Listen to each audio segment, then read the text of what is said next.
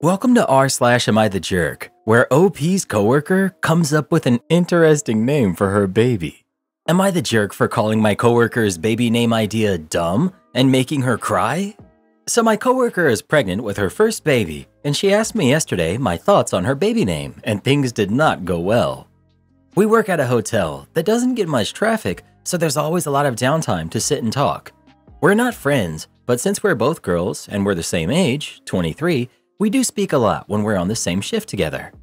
She asked me if I had heard of the name Venus, and I said yes. And she says that she's going to name her daughter that, but add an A at the end, so it's Venusa. She said that that's so exotic and unique sounding, right? I said no, it sounds like the already existing name Vanessa. She got upset and said no it doesn't, and that she's asked her boyfriend and her parents, and they all said that it's a name that's never been heard of before. I said that it sounds like Vanessa, and that it's kind of a dumb name to give someone since every time they say it out loud, people will call them Vanessa, and it will always be misspelled. She started to cry and said, "Great people are already insulting my parenting choices," and that I'm being a jerk, and left the shift early. Now our other coworkers have been messaging me saying that I'm disgusting for making a pregnant woman cry. Am I the jerk? I was just being honest and she asked me. You said it sounds like Vanessa? Cool, I'm with you on that. But then you said it's kind of a dumb name to give someone. That's where you dipped your toe into you're the jerk. You didn't jump in fully, but it's still slightly you're the jerk. While I agree, soft you're the jerk, I really think people need to stop asking questions they don't want the answer to. You're right that it does sound like Vanessa, and I agree that it is a dumb name.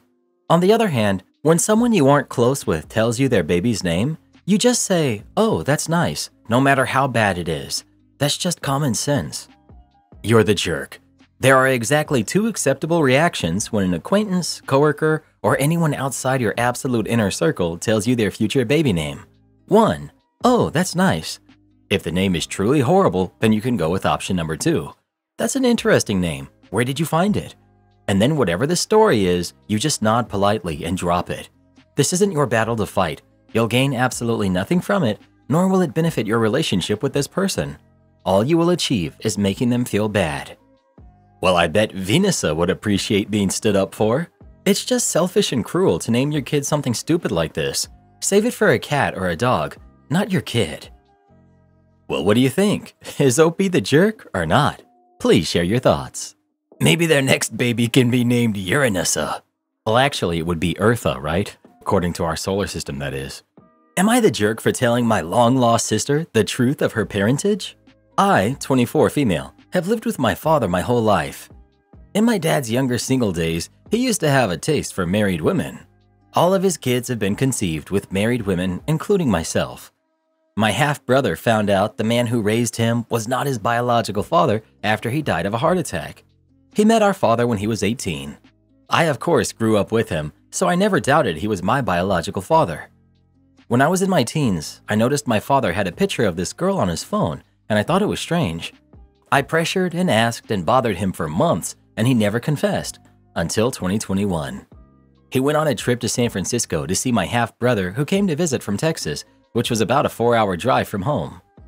So finally, after years of asking, a few hours of pestering him, and him having nowhere to go finally made him crack. The girl I've seen pictures of on his phone is my half-sister that I never knew about. The biggest secret, all apparently for her sake. Her mom was obviously married, happily apparently. So when my sister was born, she proclaimed her daughter was legitimate and my father had no say. She lied about her daughter's parentage, had 2 more actually legitimate kids afterwards. They moved away and lived happily ever after. I don't know if my father ever got the chance to hold her when she was a baby, and I never got to know my sister. And when I found out, I was told I could never say anything. I could not topple the sham marriage her mother had so that my sister could know the truth.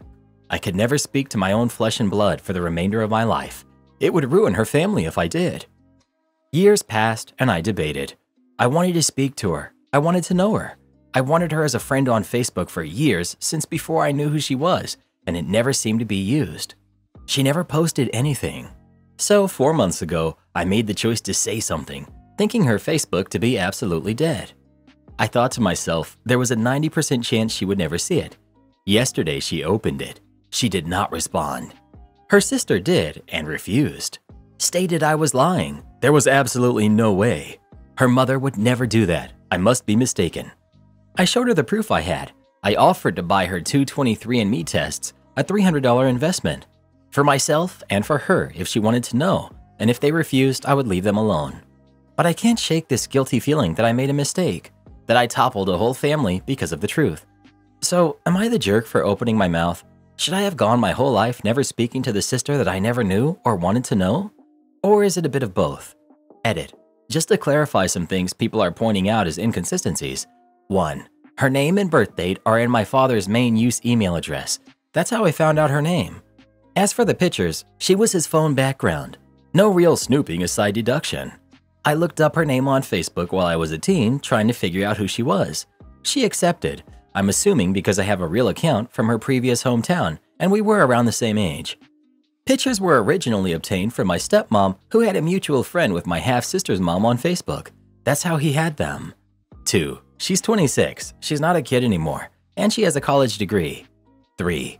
Her mom cheated, and my father is certain she's hers, because at one point when she was 10 years old, my stepmom had a mutual friend still in contact with half-sister's mom and provided her address. Dad went to their house a state away, which of course was very weird to them. Half-sister's mom accepted giving my dad a piece of her hair so that he would leave them alone after that. Dad DNA tested, and it came back 100% you are the father. My dad is, yes, a homewrecker, but not a deadbeat. He kept contact with my brother's mom. Not romantically, I might add, before my brother knew he was his father. Anything she asked of him for his son, he would provide. If my sister's mother asked him for anything regarding her kid, he would have done anything for her. But she decided to keep everything a secret and sever all contact with him. Separate note. Yes, I was selfish. Yes, I didn't think things through. If she never speaks to me, I would accept that. I know my dad did what he thought was the right thing in letting her live without him. But a father will always love his kids, even if he can never know them. My dad's getting old, and he's mentioned before that he would love to see her at least once before he dies. Maybe have one conversation. Maybe go to a store she worked at and buy something. In a way, I tried to hopefully have her speak to him at least once, and instead, I ruined it all. You're the jerk. This wasn't your choice to make. Had you been sought out, I couldn't fault you for being honest. But you did this because you wanted a connection with her. That's a selfish reason. You crossed a line by disrespecting the potential emotional harm your actions would cause. The truth, while important, isn't always a justification for hurting others. You should have found a more empathetic and tactful way to approach the situation. You not only damaged your relationship with your sister, but also with her family. Your actions have consequences, and in this case, you've caused distress to multiple people. You're the jerk for failing to consider the full impact of your choices and instead prioritizing your own needs. You've thrown your sister's family into turmoil and potentially destroyed her sense of identity. You must now face the repercussions of your actions and work to make amends, understanding that forgiveness may not come easily or at all. You're the jerk.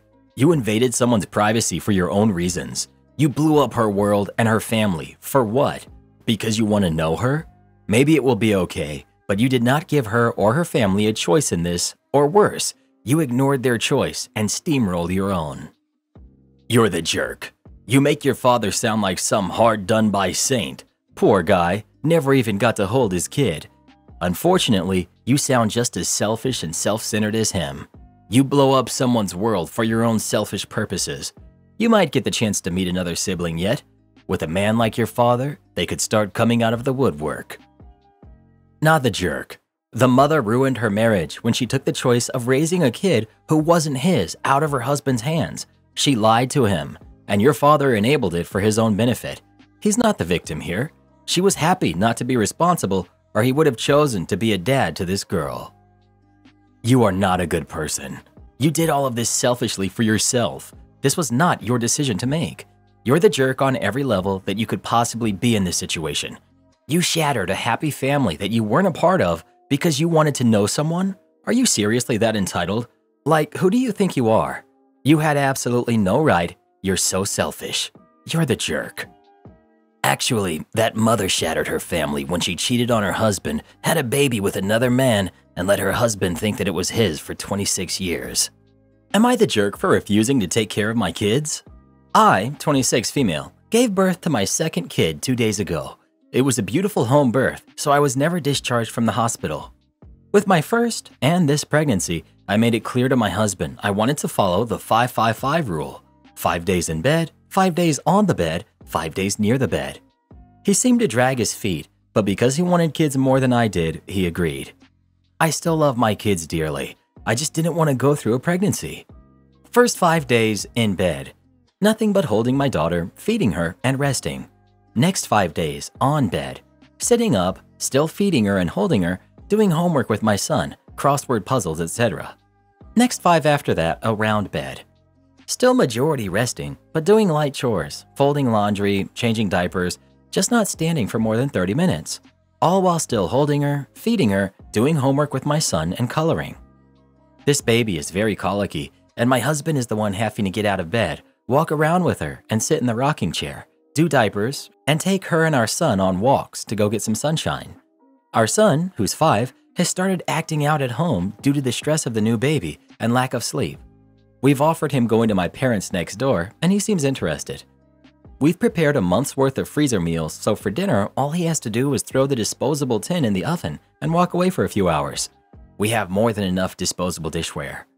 We have a dog he needs to feed and take out on walks with the kids. Today, he came to me crying, saying it was all too much and he couldn't do this by himself. I reminded him that he agreed to it, and I have to go back to work shortly after the 5-5-5 is up, so I need to be as rested and healed as possible so I can better perform tasks at work, then come home and perform tasks as well. He begged me to help out with our son, who will not sit still, and help with light cleaning, wiping countertops, gathering clutter, etc. I again said no. I am entitled to rest, and I will help around the house in 8 days. Not the jerk. I assume all the stuff that he's crying about is the stuff that you're going to be expected to do on an ongoing basis after you return to work. OP. Yes. I, for the most part, do the cooking, cleaning, 90% of the childcare. He mostly just feeds the dog and occasionally walks him. Does he do anything in regards to parenting under normal circumstances? Why have another kid with a man who's proven he can't handle more than 10% of adult responsibilities? OP. He sometimes helps with homework and discipline, but it's more often than not him, and it falls on me. I had another kid with him because I do want our son to have a sibling, and my husband convinced me things would be different. You're the jerk to yourself for having kids with this man. Being almost completely in bed for 5 days after giving birth is the bare minimum. You're not the jerk for wanting this 5-5-5 rule. It shouldn't need to be a rule. You should be able to do it because that's how you're feeling, and your loving husband should want you to rest and heal. However, I would be very careful about sending your older kid out of the house right now, even if he is close and even it's with people he knows. He's acting out because he's feeling displaced by the baby. He needs to be physically and emotionally brought closer to understand his place is still where it's always been, with you. Instead of sending him to the grandparents' house, can the grandparents come to your house for an hour or 2 a day to give him extra attention or make sure that he gets a healthy dinner or whatever? Keep your eldest kid close. Not the jerk. But unless you're extremely healthy, you'll need to mobilize a little. If you get a deep vein thrombosis, have a stroke or a pulmonary embolism, that'll really ruin your maternity leave. The blood gets extra sticky during late pregnancy to compensate for and reduce blood loss at birth. If you're genuinely barely moving for 15 days and have any of the above conditions, your risk of having a stroke is very high. Please mobilize. Based on the medical advice my wife got, you're risking major issues with clots and other issues. The 5-5-5 rule is basically made up and is completely non-medical. Not the jerk. Retired nurse here, and just want to offer a caution. 5 days in bed after delivery results in a large risk for blood clots and compilations, even after an uncomplicated delivery. And it would be perfectly acceptable to hire a cleaning service for 2 to 3 times a week if you can afford it. Baby clothes pile up quickly. Mother of 4 here. Let me tell you what your husband is probably thinking, but he's afraid to say it to you because he's a weak man and you're an immature baby. Stop being lazy. Yeah, you had a baby, big whoop. You think you're the first woman to ever give birth? That's not an excuse to spend weeks laying about being lazy while literally everything else falls on him. It sounds to me like you're a naturally lazy person and jumped at this opportunity to stop contributing in any way. I hope he leaves you and finds someone who actually wants to be a responsible adult. Sincerely, a woman who's had 4 kids of our own and never once felt or acted as entitled as you're being. Am I the jerk for telling my boyfriend to stop eating so much? So, some backstory. During my undergrad years, my parents paid for my grocery bills because they believed that good food was important to a student's health. They never set a monthly limit to how much I could spend, but I was really frugal and never went over a $200 limit that I imposed on myself. Now I'm back in grad school for my master's and my parents are covering again. I know I'm an adult with a few years of work under my belt now, but not having to worry about groceries lets me chip at rent and loans and other bills without losing sleep. I'm back on my extremely frugal way of eating and meal planning because still, I'm not going to take advantage of my parents' generosity. My boyfriend, however, basically inhales all of my food every time he's over. Like eating all my snacks and legit every frozen meal, all the meat. One time he even ate the other half of a cheese I had already bit into. He's basically wolfing down my dinner and lunch. It's forced me to open my own wallet to accommodate him because I'm not going to send my parents a suddenly huge grocery bill, and he's seriously messing up my finances. I plan basically down to the dollar. We got into arguments, and his side is basically that my parents are going to cover anyway, so I need to stop spending my own money and not worry so much. And when I go over to his house, I eat his food too, but I don't eat as much as he does. My arguments are, just because my parents are covering doesn't mean he can eat anything he wants. He legit eats my whole fridge. I'm not even joking. The only thing he leaves are the vegetables, and he could eat less. When we go out, he often has leftovers, so why eat everything at my place? I've banned him from cooking and using the raw ingredients at my place, and I'm only giving him my small stash of snacks when he comes over.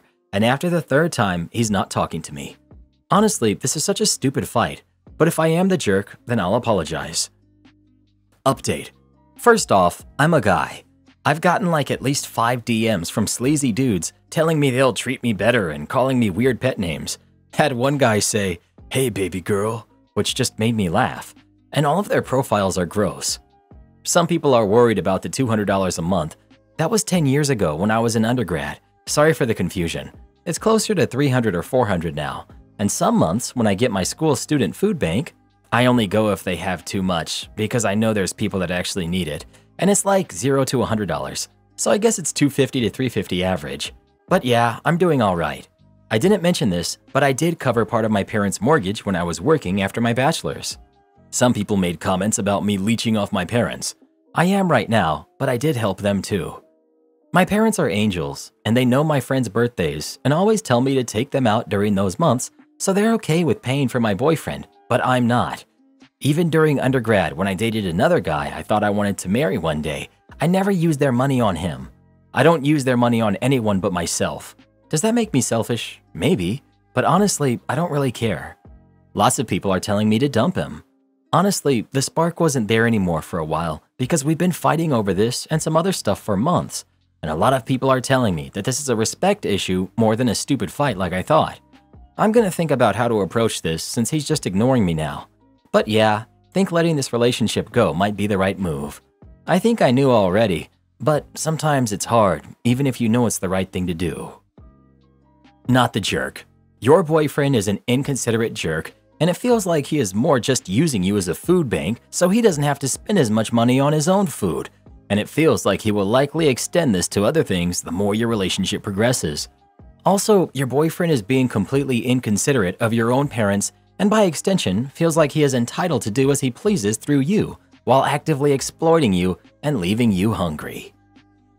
Would I be the jerk for telling my roommate's girlfriend it shouldn't be her concern when I'm coming home? I, 24 male, live with my cousin who's 23 male, and recently he began dating a former coworker of ours, 20 female, who has her own place. They started officially seeing each other around Valentine's this year and have literally spent less than 24 consecutive hours apart since. That being said, apart from what feels like the loss of a best friend, I'm very annoyed and frustrated that he is now never home to help with chores, nor to care for our 3 cats, and when he is home, she is there now too. Every time. I don't dislike his girlfriend, even though we shared some less than friendly interactions when working together. That's a whole nother story. but I definitely did not sign up to live with her for days at a time. Although I have never outright expressed this, I have hinted at it a couple of times, in joking, saying that she does not get a vote on trivial matters because she doesn't live here or pay rent, to which her reply is always, "I basically live here because of how much I'm over here." Today, she texted me asking if I would be back home tonight. I'm visiting my parents for a couple of days.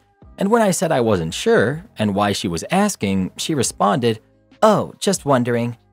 Would I be the jerk for replying that it's none of her business when I decide to come and go to my apartment?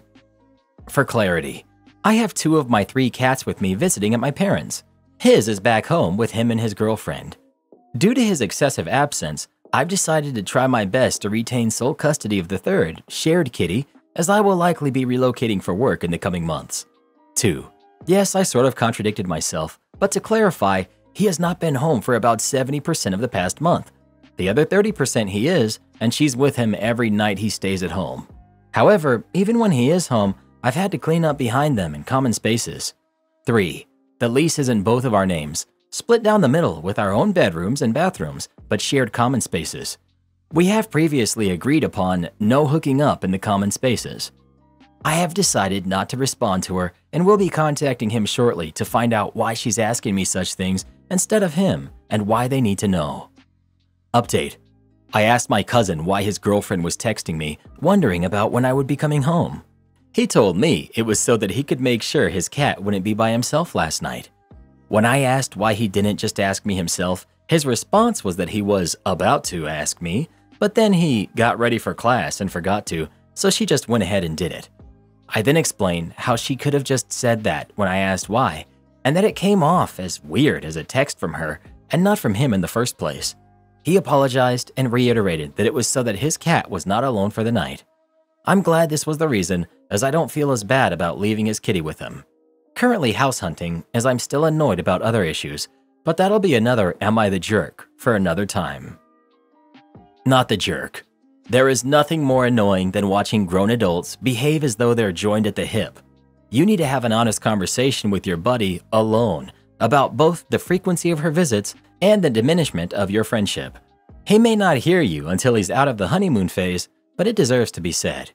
And finally, that text would have hit very different had she not built a history of claiming part ownership over a space that isn't her own. Keep the peace is a great principle to ensure that the bigger, louder jerk always wins. It's your apartment. Next time, ask her if she plans to still be at your house when you arrive. OP. The usual me would have said exactly this and wouldn't care to be labeled as a jerk. The only reason I'm second guessing is out of respect for my cousin, but this is not the first time I've compromised my usual tendencies and efforts to do so. Karen keeps stealing from my garage, so I got her arrested. So this story started about a year ago, when I noticed some of my gardening tools were missing from my garage. At first, I thought I must have misplaced them, but after looking around the garage a bit more, I realized that they were actually gone. I asked my wife if she had moved them somewhere else, but she had no idea what I was talking about. That's when I knew something was fishy. A few days later, I caught my neighbor, who we'll call Karen, red-handed. I had been working in my garden when I heard some rustling in the garage. I went to investigate, and there she was, rummaging through my tool collection.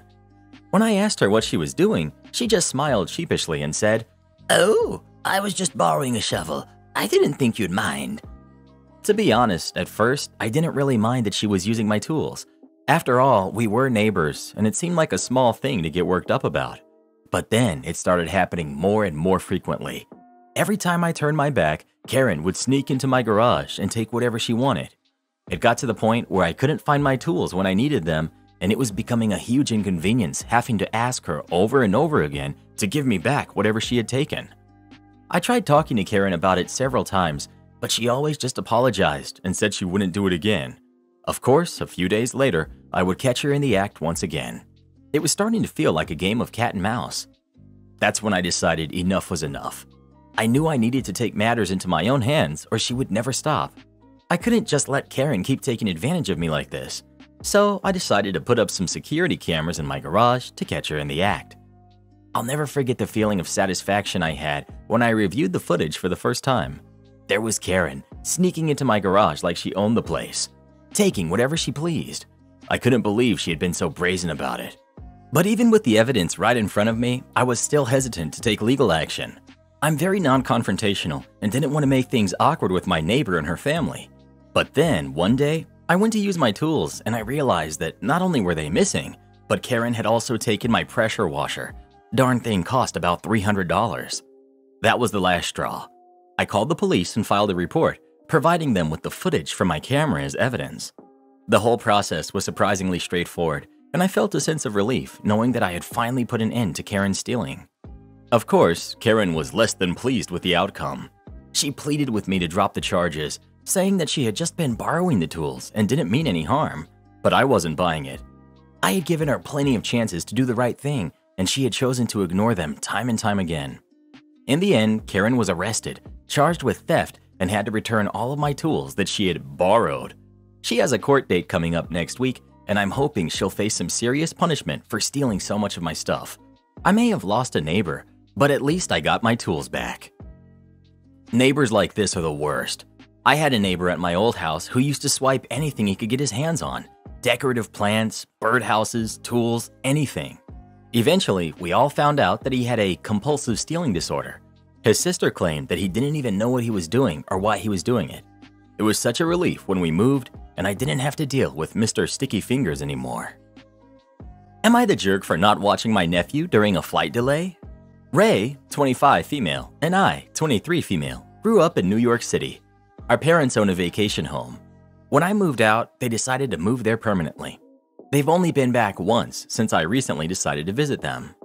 Mom and Ray were talking and my plans came up.